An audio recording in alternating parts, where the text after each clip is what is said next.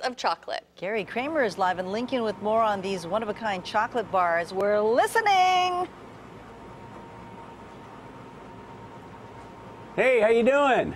Well, we're going to be much better after we try this chocolate. So how does this work? Say that again? How are you able to put so much caffeine into the chocolate?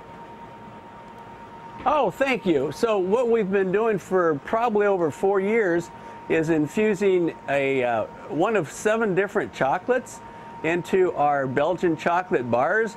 So, you know, if you have enough of this, you'll be a blabbermouth like me.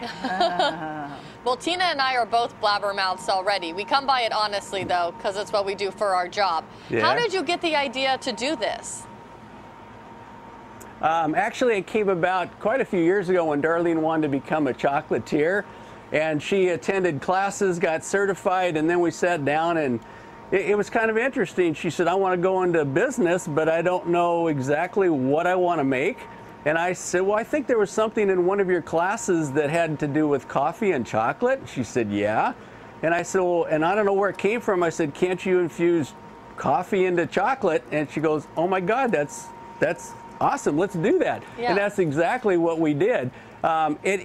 It's been going on for over 4 years. Right now, we're actually up to 7 different bars.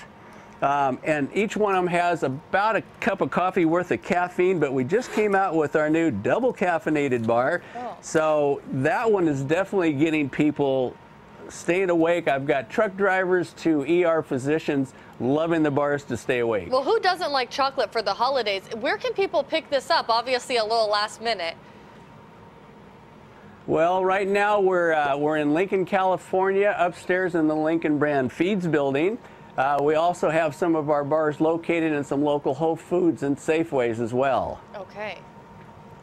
Well, gosh, we're going to have to try those. Now, right now, yeah, Darlene's making some port-filled chocolate truffles, and we make these every year. This is a beautiful chocolate port wine, and then she infuses them and decorates them. And we even had a little fun this year. We're not allowed to sell these, but we picked up an ice tray from Harley Davidson when we were back east. So we even decorated a few of those just for some fun thing. We're giving those away to some lucky guests. Oh, that's great. I am looking for the chocolates here at the station, but I don't see any.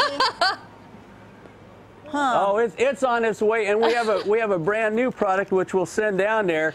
This is a chocolate caramel. It is absolutely scrumptious, and we've never had anybody not enjoy this. So if you look over here, Darlene's actually cutting some fresh caramel that we made last night. Oh, okay. I love that. I like it. It seems like Darlene's the chocolate maker, and you're the spokesperson. Is that how it works? Her dream come true. I'm the blabbermouth. No, I'm the blabbermouth.